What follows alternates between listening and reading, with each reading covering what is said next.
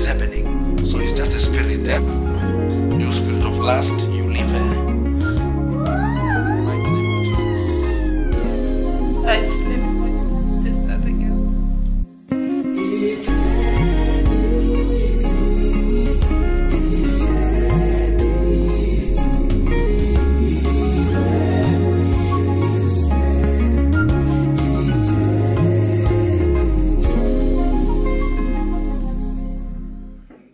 We need to learn to live from your heart.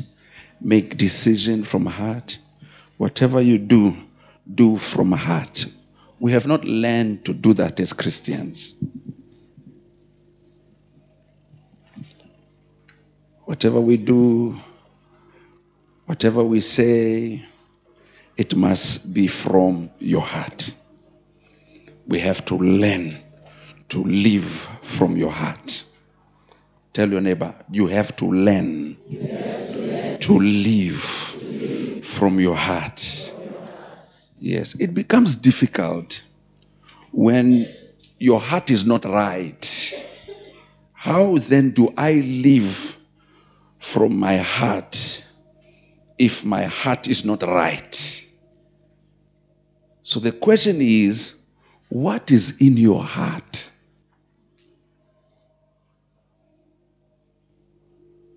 Tell your neighbor, what is in your heart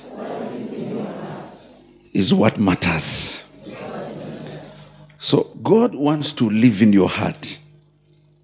He wants to live there. But there are things in your heart that are actually stopping God from living in there. I have learned how simple it is to be close to God. The issue is, what is in your heart?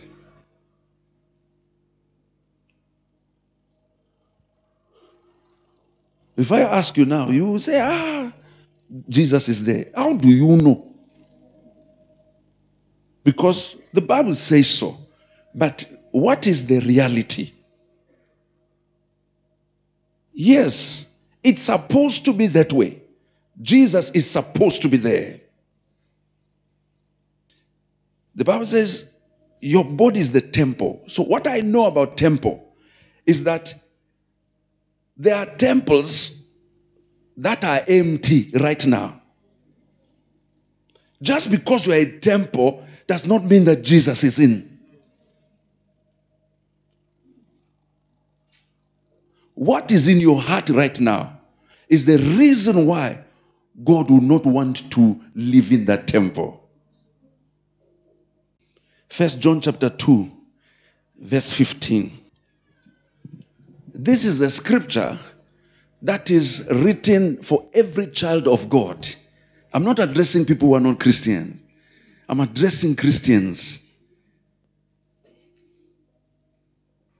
This scripture is written to every child of God. This is John. Let's read. Do not love this world. Yes. Nor the things it offers you. Mm-hmm. For when you love the world, you do not have the love of the Father in you. You do not have the love of the Father in your heart if you love the world and what is in the world. That means you do not have God in your heart. Can you see this? One of the students of Paul, the apostle, loved the world. And when you continue to read, you will see Paul removing him from the team and handing him over to the devil. Because the Bible says he loved the world. Meaning the love of God diminished. He stopped loving God and started loving the world. And gradually, the presence of God disappeared in his heart. God was no longer there. Do you know you can be here and not be here? Just because God is here does not mean that the presence of God is here. Are you hearing what I'm saying? There's no way you can love God or be in love with God and at the same time be in love with the world. It's not possible.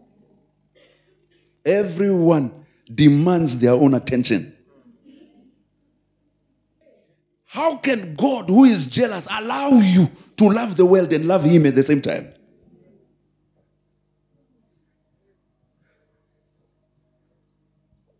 If you love the world, the love of God is not in your heart, meaning God is not in your heart.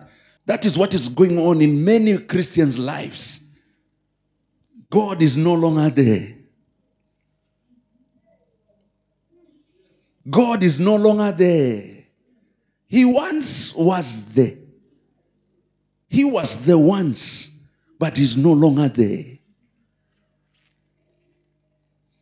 Ask your neighbor, is God still real in your heart? Is He still in your heart? There's no way you can love the world and love God at the same time.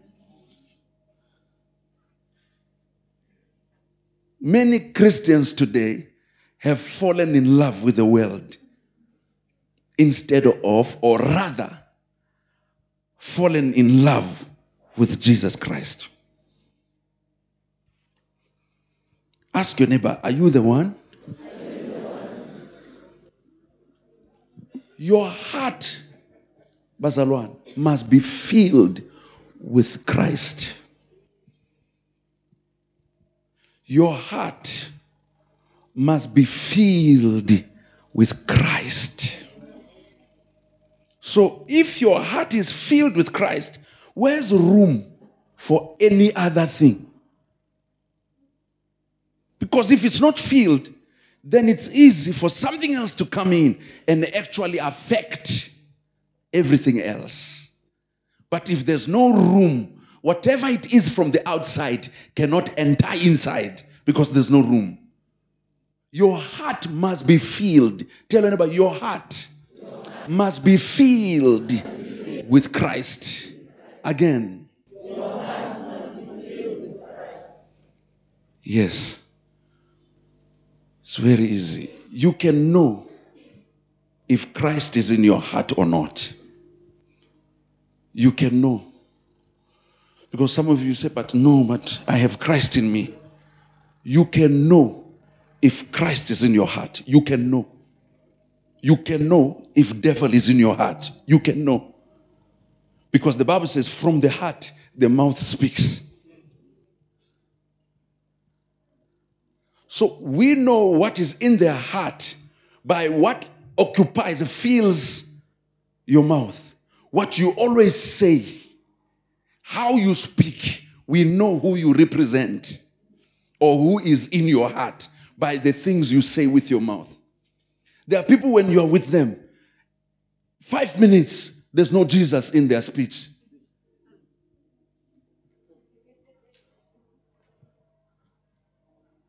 It's fashion and hairstyles, money. You are announcing, you are telling us what is in your heart by the things that are coming out of your mouth. It's very easy to know who is in your heart, whether God or devil. It's very easy. Because from the heart, the mouth speaks. Tell them about from the heart, the mouth speaks. Again, from the heart, the mouth speaks. I'm not against fashion and monies and no. I'm talking about who is in your heart. Because today you will see, even as pastors, what is coming out of our mouths. Then it tells us who is in our hearts as pastors. Because if you are talking about money all the time, then it tells me you are full of the world. Yes, he's a pastor, anointed, but the mouth tells me he's worldly.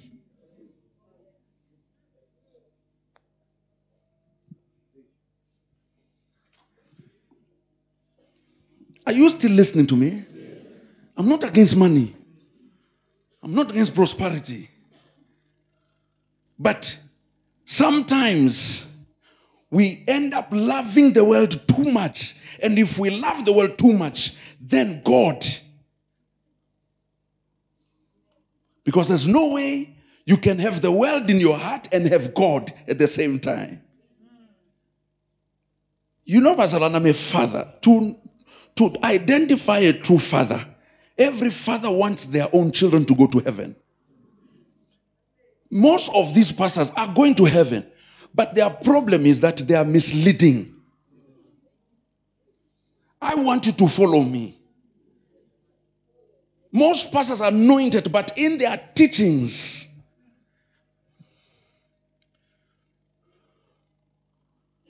you can hear a pastor that is worldly. That is meaning that is full of the world. It's in the mouth.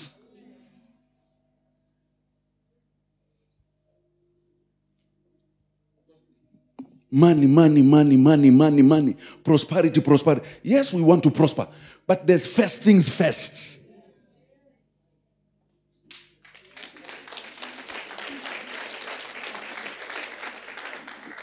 God says to me this week, He says, Lang, do you know what I desire from you? I said, what? He said, I just want to have affection. He said, I just want to sit and let's talk. Let's not talk about money and cars and prosperity. Let's just talk. Give me your heart, I'll give you my heart. Let's have affection. God is missing that. God is missing that because most of the time, every time we are in conversation with God, we are ever talking about the world, worldly things, instead of God, how are you? The Bible says David was the man after God's heart, not hands. Meaning he cared about how God feels about him. Affection. Affection. He feel it. That's why Nasimisha when he feel it. Affection. I say echo. Affection is no longer there. Aksabanjwana, aksadlalwa. You know, come. Married couples no longer play. Why? Affection is dead. So kurunywa ngesinkwa. We just talk about bread. When we wake up in the morning, the first thing is bread. Affection is what? Is dead. That's why, even with our relationship with God, affection is dead. God is just a provider. He's not a lover.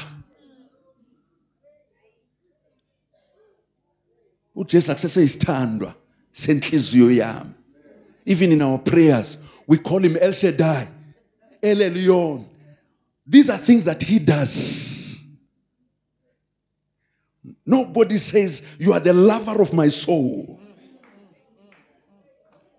Affection. We call him with all these big names, but those names represents his hands. What he's able to do with his hands, his provision, his protection. But what about his heart? Affection is dead between us as children of God and our Father.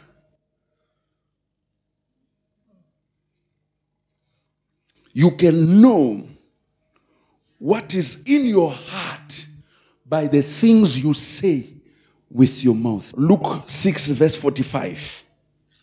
Luke 6 verse 45. It's very easy to know. It's very easy to know. Every time you sit down, you want to prepare something to teach. What comes into your head? Because the Bible says kingdom first, righteousness and kingdom. It says these monies will come. But our focus now is monies and then the kingdom later. Eh? You want me to preach prosperity? This is prosperity, this one. When you are right, when you are righteous, when you are holy, money comes to you. Success just comes to you. Because these are additions. These are additions. These are things that Matthew 6:33 says. He says additions. They just come. They just come. You don't even need to pray for them. Your holiness attracts them to you. People just want to bless you. People just want to give you money.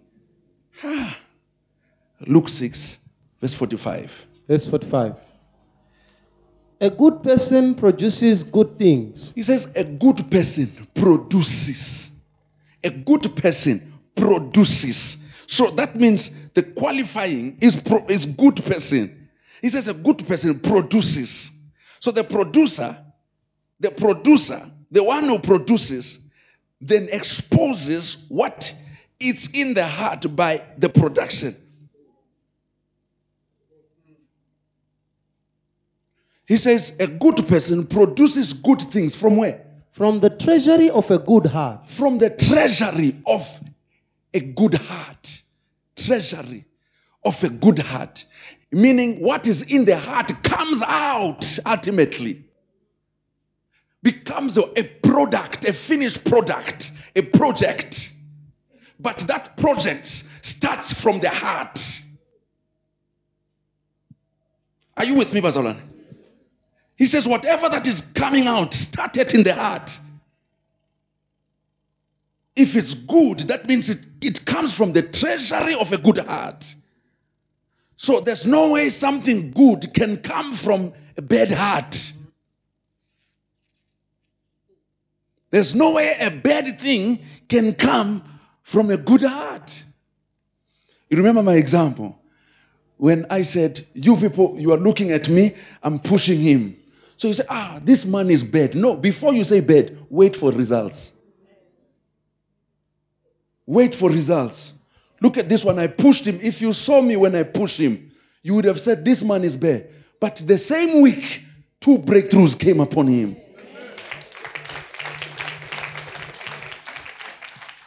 But if you were looking at me when I was pushing him, you would have said it's bad. No, before you say bad, wait for the results. Because from the good heart, treasury of a good heart, I may do something that looks bad, but wait for the answer. Wait for the answer before you judge. Wait for the answer. Just like failure. Failure is not the opposite of success. It's part of success. There must be failure in your journey with God.